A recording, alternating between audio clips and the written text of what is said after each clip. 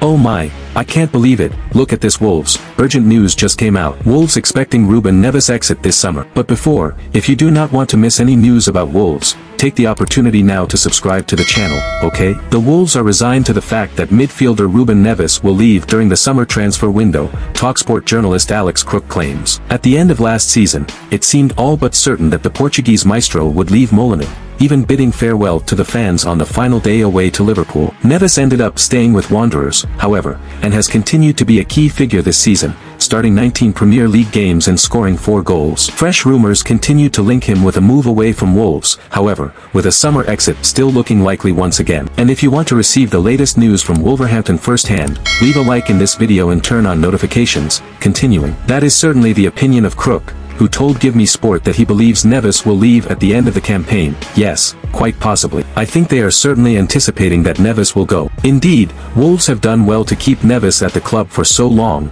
considering what a special player he is, being hailed as incredible by teammate José Sá. At 25, the 37-time Portuguese international may feel now is the time to leave as his peak years approach, especially if Barcelona come calling, as has been discussed. If Neves leaves, the most important thing for Wolves is to spend a large sum wisely, ensuring they bring in a bespoke replacement as well as other signings that can help Julen Lopetegui move on. Hey Wolves fans, in your opinion, are we really going to lose Ruben Neves this time? Leave your opinion in the comments, it's very important for Wolverhampton FC.